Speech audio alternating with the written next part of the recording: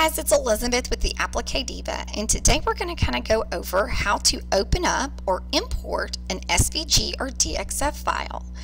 As you can tell, I'm using Silhouette Sutdio version 4 software, and I know it's a little different than the other versions they've had before, but once you get to using this version, you're going to find out it's got so many great buttons and tools and things that the other software versions didn't do that you're going to fall in love with it.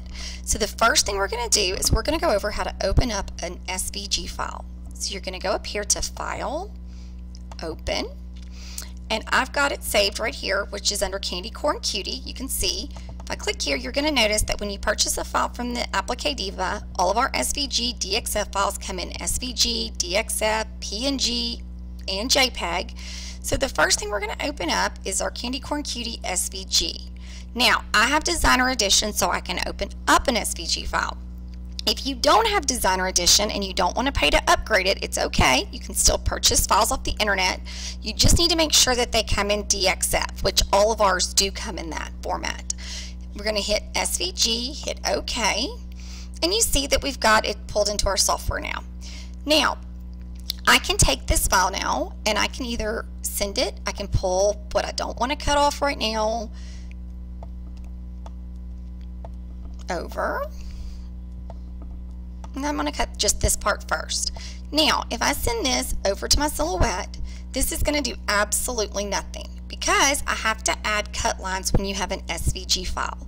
So how do we do that? We're going to click on the file or the part we want to cut, and up here where it says send, we're going to click on that, and then it's going to say material, action, and send to Silhouette. We're going to click on action, and right up underneath here is we're going to use cut. Now what that does is add the red lines around it, so now I have cut file lines. So now this file is going to cut on my Silhouette software. Once I do that, I will select what material I want to use, which whether it's cardstock, HTV, most of the time we use either heat transfer vinyl or sticky vinyl or whatever. Pick out what you want to cut with, and then you're going to simply go over, adjust your settings, and send to your Silhouette. So easy. Now, let's go back to the design window real quick, and let's look at what we want to do. Let's go ahead and start over again now for the DXF version. We'll close this out and take this off because it gets kind of crowded up here. And now we're going to do a DXF. So let's say you don't have Silhouette Sutdio Designer Edition. All you have is the basic one that came with your machine, which is perfectly fine because there's another way we can import certain files too. So you want to go up here to File Type, or you see this file folder right here. You can also use this because with Silhouette software, you know it's got different places for different, you can basically get to the same way of getting to something with 3 different buttons on the screens. So hit Open.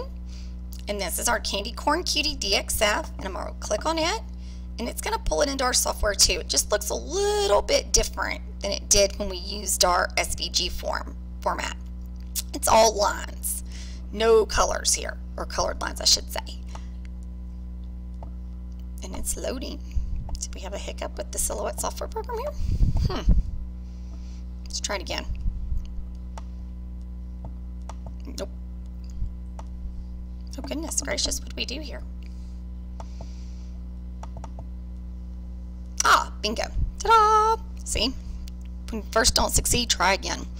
Okay, so now we've got our Silhouette, now we've got opened up our DXF format, which we can open up no matter what, but these are all separate little files. If you notice with DXF, there's no way for a designer to group these together, so you get a bunch of different little sections of everything, which is hard to kind of break apart and move around.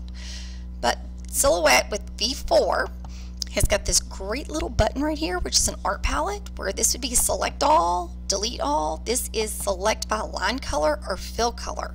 So if you're doing an SVG, you would use fill color, but because we're doing DXF, we're going to use select by line color. And what this allows me to do is click on the black, and I can then right click on the item and hit group, and now all my black lines are together, and I can move them over here. Same thing with white. Right click, group, and now all my white parts are together. We'll do orange, and last but not least, yellow. Messed that up, didn't I?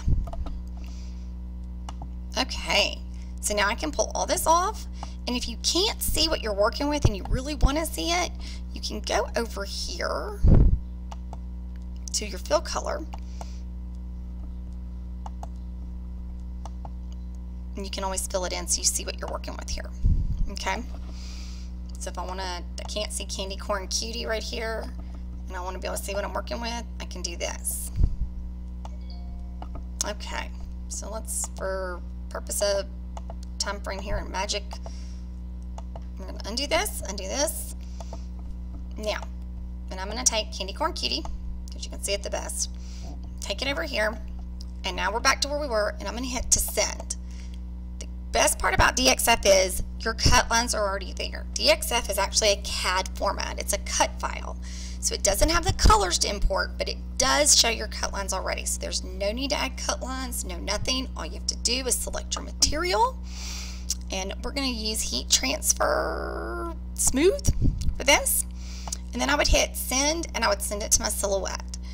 So if you got any questions at all, you have any concerns or anything else, let me know. Check me out you can send us a message at theappliquediva.com.